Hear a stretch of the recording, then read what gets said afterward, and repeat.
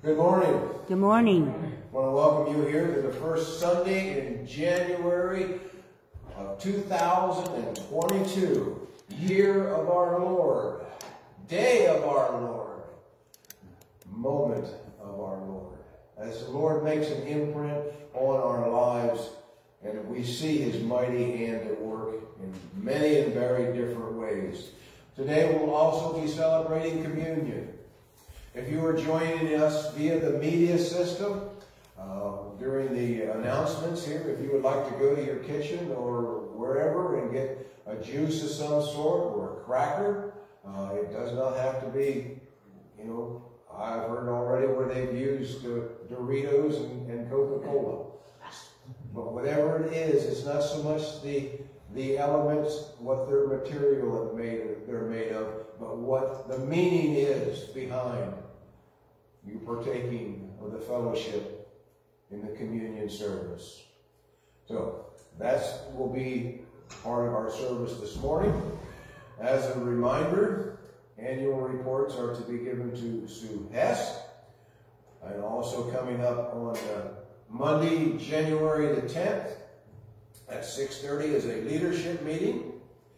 Sunday the 23rd, we'll have a representative here from the Expectations Women's Center as they will be bringing forth a message and also to give us reports on the work that they're doing in a much needed area of life, the life of unborn children, and helping in the lives of those individuals, those parents that choose life in whatever they may need.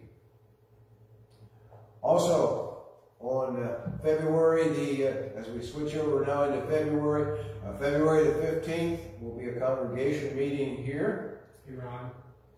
Yes. That may change.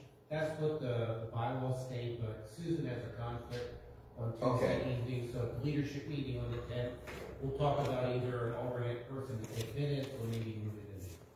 Well, that's tentative, that may change. Okay, and that meeting date is tentative, subject to change, to be announced. But we'll still keep announcing that particular meeting up and coming.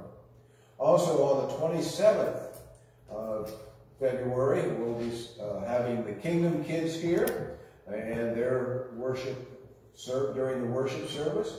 And I would encourage you, if you know of children of all ages, out into the community, be a part of spreading the good news and the word that this program is coming. It's a good program, puts it down into how we can understand, even us, as adults. So, they will be here that morning. Also, we continue with the Wise gift cards. And also, we have in January, we have one individual from Country Comfort who's listed there in the bulletin. Any other announcements? No? All right, seeing none. Let's turn our attention to the reason that we've assembled here this morning. And I'll share here with you in a little bit, but the things have changed. All right, responsive reading this morning is found on 118 in our hymnals, and I don't know if how it's being portrayed there, but I'll lead off, and then you will continue with the next phrase, and we'll do that the whole way down through. All right, stand if you are able as we read number 118. To whom our praise is due. Praise the Lord for the sunshine. Praise the Lord for rain. Praise the Lord for pleasure. Praise the Lord for pain. Praise the Lord for lessons learned. Through every joy and sorrow. Praise the Lord for days gone by. And for each new tomorrow. Praise God. Our hymn this morning is number 164. We Three Kings of Orient are.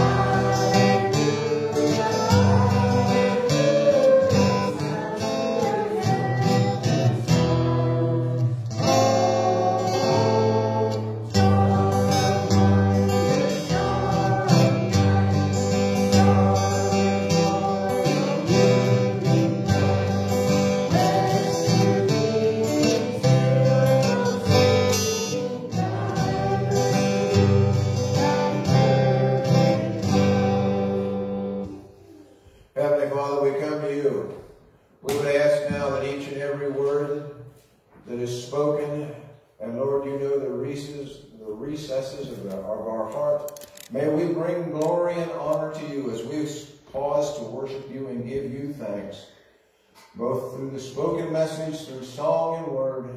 And Lord, we look forward to the time here when we can join you in fellowship through the communion table.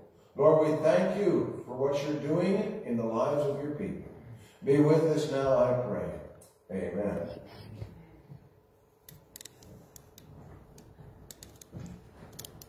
You may be seated.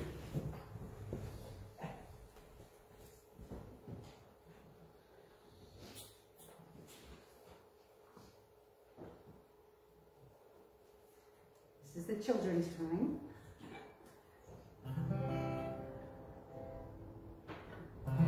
The B-I-B-L-E, yes, that's the book for me. I stand alone on the word of God. The B-I-B-L-E, the B-I-B-L-E, yes, that's the book for me. I stand to read the stories from the B-I-B-L-E.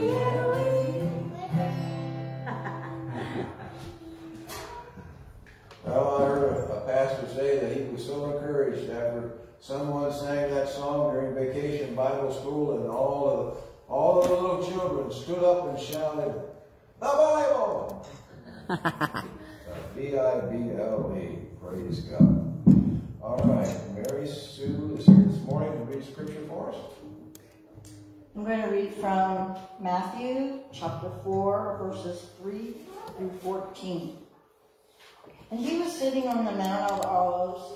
The disciples came to him privately, saying, "Tell us, when will these things be, and what will be the sign of your coming and of the end of age?" And Jesus answered and said to them, "See to it that no one misleads you, for many will come in my name, saying, 'I am the Christ,' and will mislead many. And you will be hearing of wars and rumors of wars. See that you are not frightened, for those things might take place, but that is not yet the end. For nation will rise against nation, and kingdom against kingdom, and in various places there will be famines and earthquakes. But all these things are merely the beginning of birth pains. Then they will deliver you to tribulation, and will kill you, and you will be hated by all nations on account of my name. And at that time many will fall away, and will deliver up one another, and hate one another. And many false prophets will arise, and will mislead many. And because lawlessness is increased, most people's love will grow cold. But the one who endures to the end, he shall be saved. And this gospel of the kingdom shall be preached in the whole world for a witness to all nations, and then the end shall come." May God add his blessings. Oh, yeah.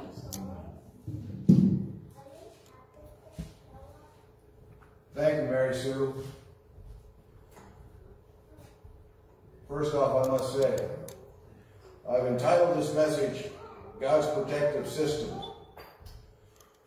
This is not the message that I had intended to preach. I was going to go to the Magi, because we're a couple of weeks after Christmas, you know, and with Herod and all of his shenanigans and what he did. I prepared for that message for this morning. But yesterday, last evening, how many of you heard the sirens and the loud bangs and things of that nature? I know there was some emergency vehicles dispatched, and I didn't hear it. Maybe that's one of the benefits of not being able to be heard, or to be able to hear. I hope you're here this morning to be heard, that you can hear this morning. Well, anyway, Jamie was telling me on Facebook or whatever that thing is, that all these people were so fearful of these noises. Some come up with the idea that maybe we've been attacked by a foreign adversary.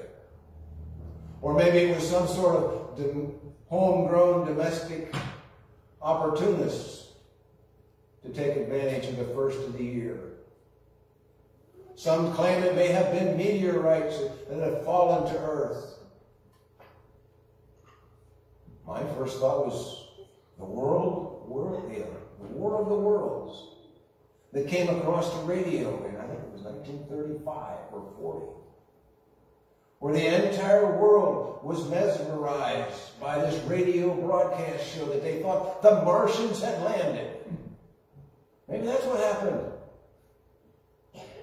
If you heard that, I wonder what you thought first. Of course, I thought of the war of the worlds first, but then something came across in my spirit. And this was early this morning. God laid this on my heart. I have had no time for preparation for this morning's message. This is a message that God gave me this morning. I have been never so excited to give a message this morning. I first started leafing through some things and checking some scripture. I said, well, this will be a good message for next week. I'll be ahead of the game. But then there was a check in my spirit. It welled up inside of me. God said, no, today is the day for this message. If you may think that I sound a little bit excited or animated, yeah, I am. Because out of their innermost being will flow rivers of living water. The Holy Spirit is alive. And there's a message that comes forth today that we need to hear. That whoever is listening via the media system or who is here this morning in the pews, we need to hear this message. Or maybe it's just for me. The world trembles and they want to know what's happening when something traumatic takes place. Several years ago, there was a meteor shower that flew over Union County. It was 10 o'clock at night. The phone rang. One of my customers says, you need to come out here because this furnace is booming. And I said, well, is it running now? Yeah. Well, I'll be over in the morning. 10 minutes later, he called back and said, you don't need to come over. The neighbor called and asked me if I heard the meteor shower go over, the sonic boom. All noises that happen in the house are always coming from the heating system. Am I right, Mike? Even though they might be from outside. So whatever happened last evening, this is what came to mind. And it comes from the great book of Romans, Romans chapter 8. For I consider the sufferings of this present time not worthy to be compared with the glory which shall be revealed in us. Revealed in us. For the earnest expectations of creation eagerly waits for the revealing of the sons of God. For the creation was subjected to fertility, not willingly, but because of him who subjected it in hope. Because the creation itself will also be delivered from the bondage of corruption into the glorious liberty of the children of God. For we know that the whole of creation groans and labors with birth pangs together until now. You see, because of the fall of man back in the Garden of Eden, even creation awaits the redemption of the second coming of Christ. The world should be looking for that. And the passage of Scripture that came to mind this morning comes from the book of Matthew 24, which was read here this morning. The disciples came out of they're at the temple. They're at the Mount of Olives. And they said, when will these signs of the times be? When's all this going to take place, Jesus? And Jesus answered and said to them, take heed that no one deceive you. For many will come in my name. By golly, there is a lot of individuals out there who are say they are proclaiming the gospel. And they are not. They are deceiving the whole world. Individuals that think God is our government. God is a human being that stands at a podium or a platform and spews out deception and lies. Do not be deceived, church. Jesus said, I am the way. Oh, yeah. I am the truth. That's right. And He is the life. Amen. We need to turn back to those foundational roots that Jesus was telling His disciples not to be deceived. For many will come in my name saying, I am Christ, and will be deceiving many. In the book of Revelation, at the fall of Babylon, the small and the great, individuals of wealth who were worshipped at the idol of Baal, involved in sorceries. Now, when we think of sorceries, we think of, witchcraft and all that evilness. But in that passage of Scripture in Revelation, the word sorceress is also for the word pharmakia. It means drugs. The world has been lured into a drug stupor. For all these things, and you will hear of wars and rumors of wars. Jesus told His disciples, and He's telling us, see that you are not troubled, for all of these things must come to pass. And it's very important, last few words that He says, for all these things must come to pass, but, that little word, but, the end is not yet. You will hear there will be famines, pestilence. That's what we're going through now. We're going through pestilence. There will be earthquakes in various places. Places who've never had earthquakes will have earthquakes and storms, and all of these things are happening. Yes, they are. Well, Scripture tells us they're like birth pangs. For you ladies who have given birth to children, you know that those first couple of, there's something going to happen. But then when it comes down to the actual procedure of giving birth, the anguish of pain is...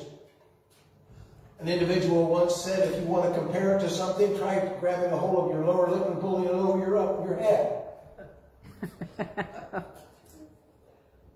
The excruciating pain. But then comes joy. That's right. Then comes that little one.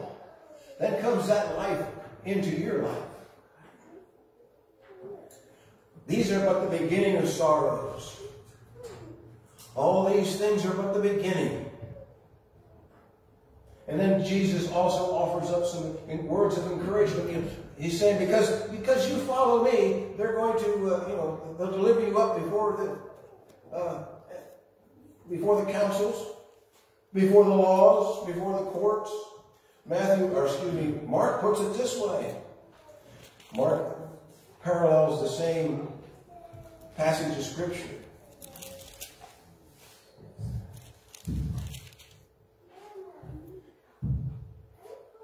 But watch out for yourselves. They will deliver you up to councils. You will be beaten in the synagogues by the religious folks. Of course, Mark is addressing to the church of Rome, and Rome was I always call him immediate Mark. He doesn't go beating around the bush. He lays it right out there quick. You will be brought before the rulers and the kings for my sake, for a testimony to them. You see, when you get cornered by some of these individuals who want to be, challenge you in your faith, you have the grandest opportunity to give testimony as to what God has done in your life and what God can do in their lives.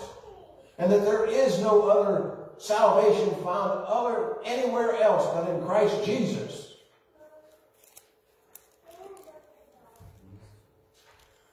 Whatever is given to you in that hour, speak that. For it is not you who speak, but the Holy Spirit. It's the Holy Spirit that resides in the lives inside of us as believers. Jesus said, I will not leave you comfortless. I will send the Comforter,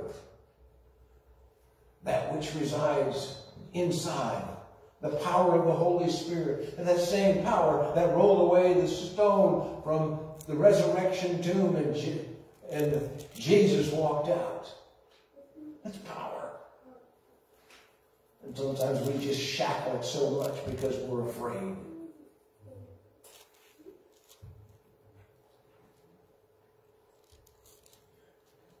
Mark goes on to say that your brother will betray brother, even to the death, and father against his children. Children will rise up against their parents and cause them to be put to death. And you will be hated by all for my name's sake. But again, words of encouragement from the Lord Jesus Christ is, but he who endures to the end shall be saved. When you hear the sonic boom, when you hear these earthquakes, when you see all of this unfolding, which direction do we look? Do we look up thinking that the trump of God is going to sound and we're out of here? Are we not looking to God for all the stuff that's going on in our lives? We should. I should.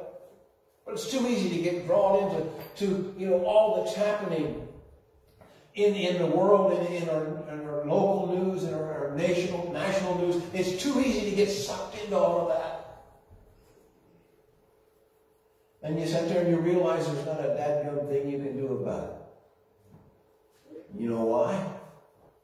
All of these things that are unfolding before our very eyes is all a part of God's plan. Mm-hmm. He's got this. It's like a million-part jigsaw puzzle. It's all, how many? I know somebody had 2,000, and I know somebody else puts jigsaw puzzles together. And they sort of, I don't want to do 1,000. That takes too long. Imagine God putting all these pieces together. And it's coming about. Mm-hmm. Soon that grand and glorious picture will be complete. God's plan of protection for the saints of God will indeed be fulfilled. Are we not looking to the sky? Are we not looking for our redemption to come from the Lord Jesus Christ? The Apostle Paul says to the church there in Thessalonica, but concerning the times and the seasons, brethren, you have no need that I should write to you. In other words, Paul is saying, church, go about being the Father's business. The same thing that Jesus told all of those disciples, all those rulers in the synagogue. Mom and Dad asked him, Mary and Joseph, asked him what are you doing here? I'm paraphrasing a lot of this. He said, I'm about the Father's business.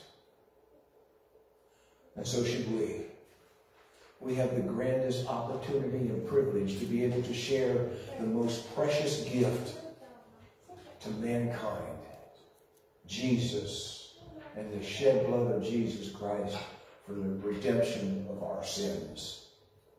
That's what Paul's telling the church there at Thessalonica.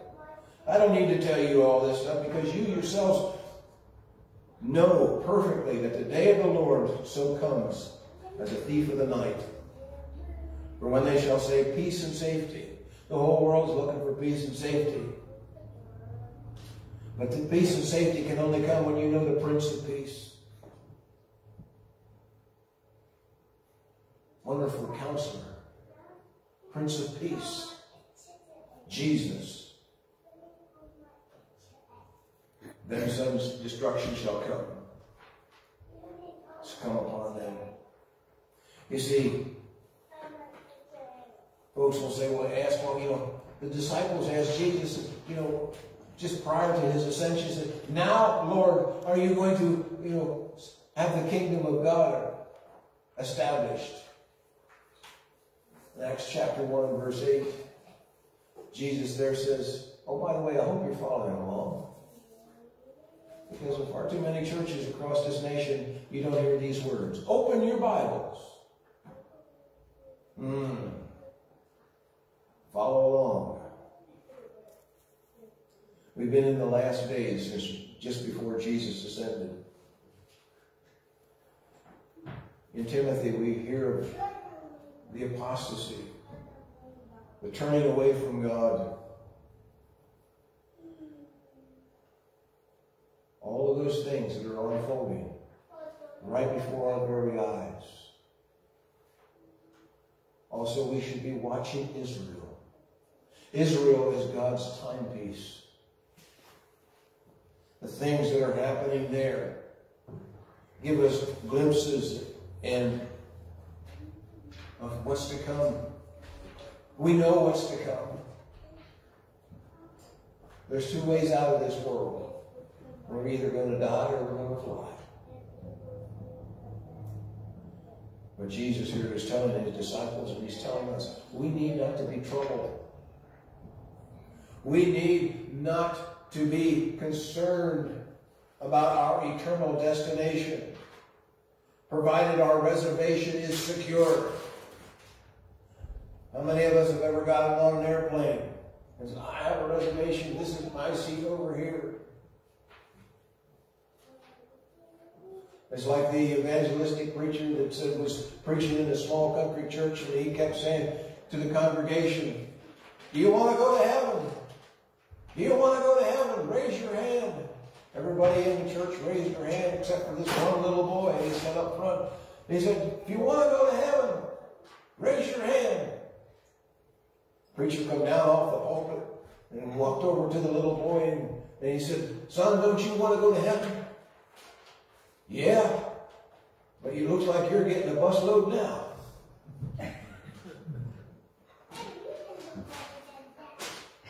Sometimes we need to refocus on what's important in life. No one knows when the time will call, when we'll be called home. Of all the stuff that's going on, all the things that are unfolding, both locally, nationally, and universally. We need to pay attention. And we need to be about the Father's business. First of all, we need to make sure that our reservation is secure. That we have God's protective system in place. The G.P.S. You see, God has taken care of people throughout the generations. And there's coming a time when the trumpet of God will sound, and the dead in Christ shall rise.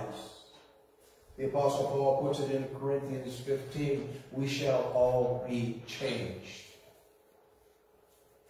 But thanks be to God who gives us victory through our Lord Jesus Christ. Isaiah 60:6 puts it this way, speaking of the second coming. The multitude of camels shall cover your land. The dromedaries of Midian and Ephraim, all from Sheba shall come. They shall bring gold and frankincense, and they shall proclaim praises of the Lord. Gold and frankincense. You see that when the Magi showed up, now this is a little bit from what I was going to tell you. They brought gold, frankincense, and myrrh. That's where we get we three kings. But there was more than that. But at the second coming of Christ, it will just be gold and frankincense.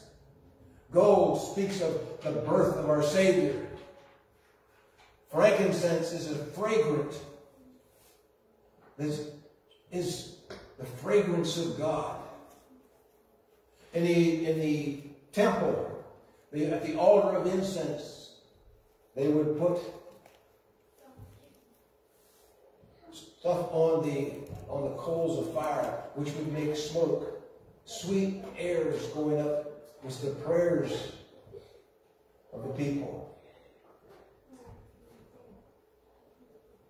You see, what's going to be missing there at the second coming of Christ is myrrh. Myrrh is picturesque of death. There be no death when Christ comes again. When Christ establishes his kingdom. And we need not to be deceived. We need not to live in fear. We need, because greater is he that is in me and in you than he that is in the world. Amen. We've got hope that's out of this world. I'm independently wealthy. My Father owns it all.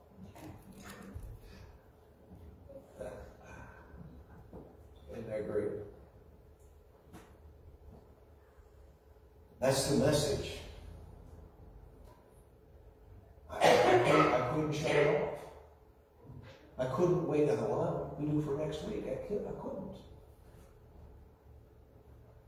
I take that passage of Scripture seriously.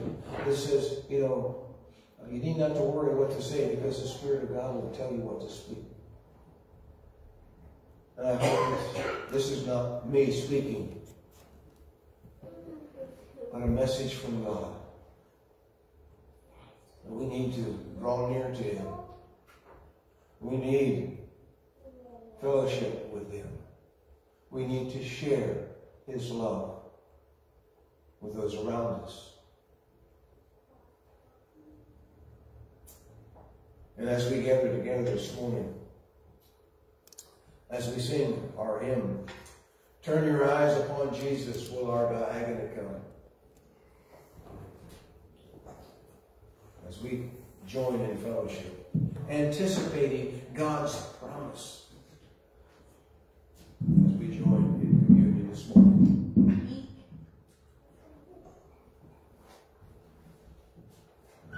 If you're here with little ones this morning, you or at home, parents, you know the hearts of your children as to whether they've accepted the Lord and are able to take the elements.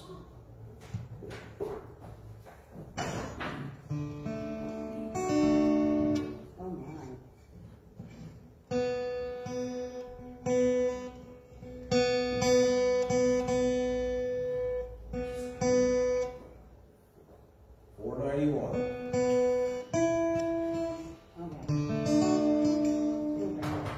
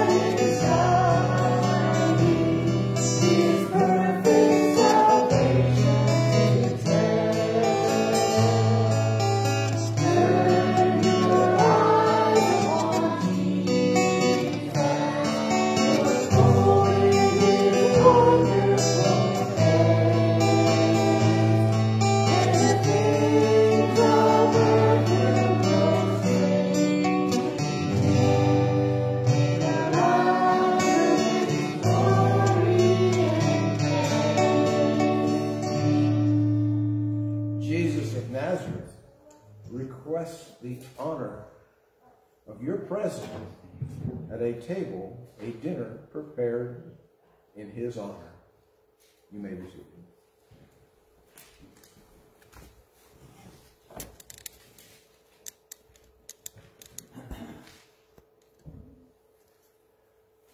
This is one of the most moving times for me, because that passage of Scripture that Jesus says to his disciples, and you and I, as he says, I will not eat it anew till I eat it and drink it with you in the kingdom to come. There's coming a time when we'll sit around the table in the presence of Jesus and partake of the fellowship of the bread and the cup. It's hard to fathom, but praise God that it is. We'll now have a blessing for the bread, please.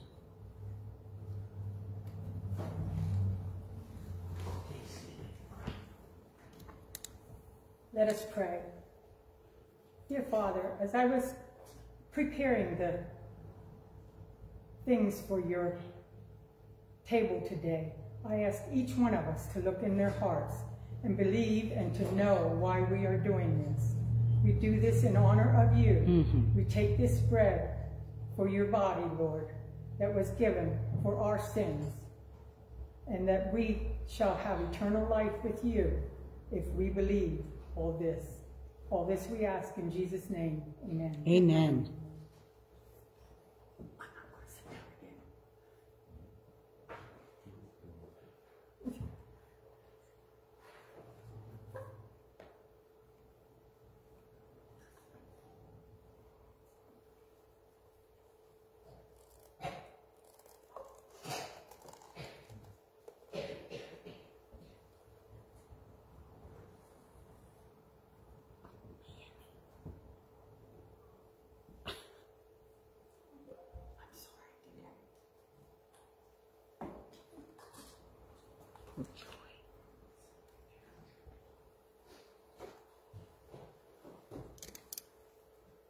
The Apostle Paul writes to the church at Corinth concerning the elements.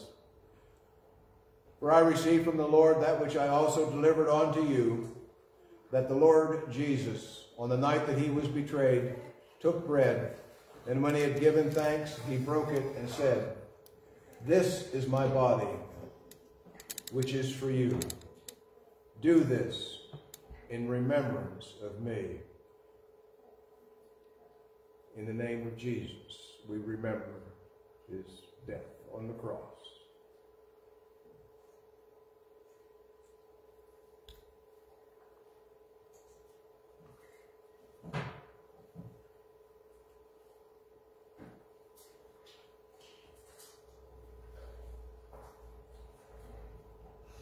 We'll now have a prayer for the elements of the Jews. Dear Heavenly Father, as we come together and share this cup that represents your blood that was shed for us, help us to remember that we, because of these, may have a relationship with you. Help us to grow daily in prayer and praise in your name. Please let the light shine that is in us to others all around us, so that all may enjoy the glory of your kingdom and the promises and the sacrifices that have been given to us through your shed blood. In Jesus' name we pray. Amen. Amen.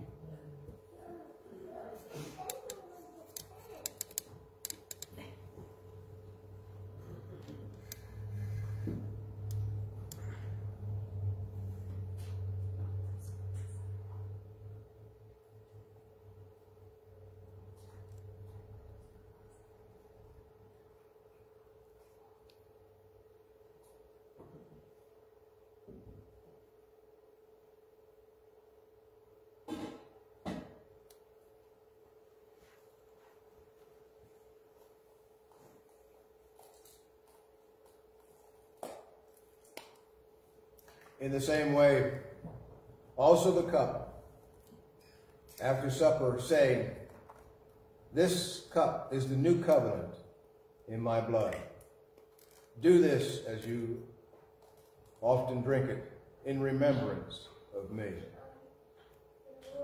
For as often as you eat this bread and drink this cup, you proclaim the Lord's death until he comes. The element of the wine or the juice is symbolic of the poured out crimson blood of Jesus Christ for my sins, your sins, and the sins of the entire world. It's hard to fathom that he went to the cross for people who are not yet born, and yet he paid the price out of love. Do this in remembrance of him.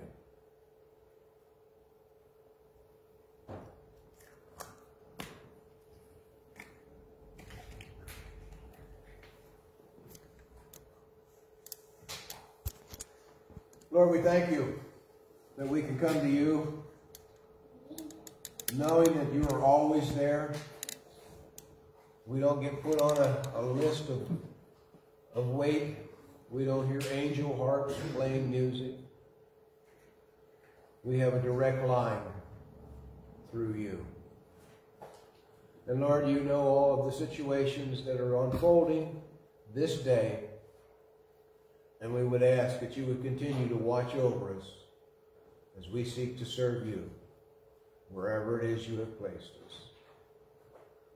And Lord, we thank you for your outpouring of love on Calvary for the entire world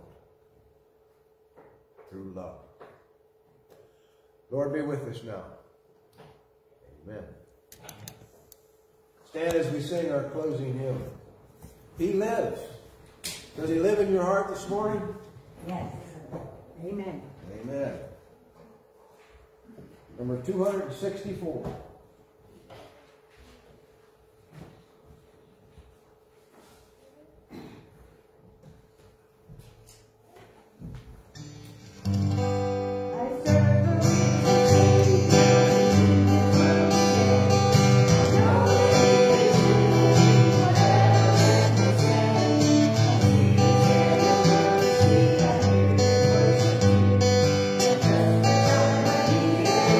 Always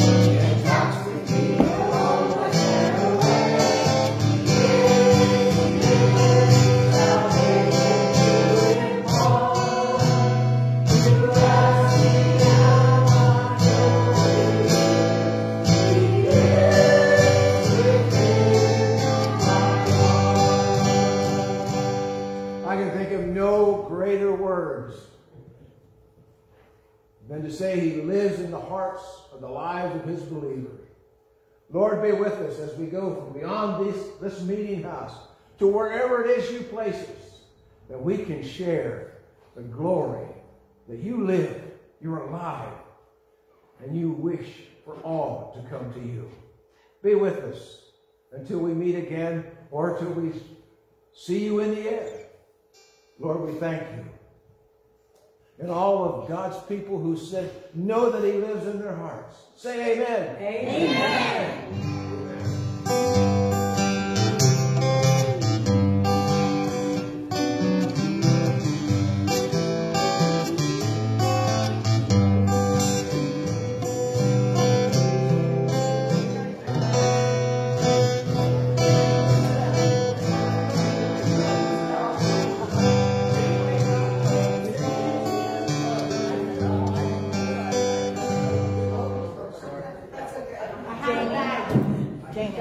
I'm going to count. Have bags back there for that.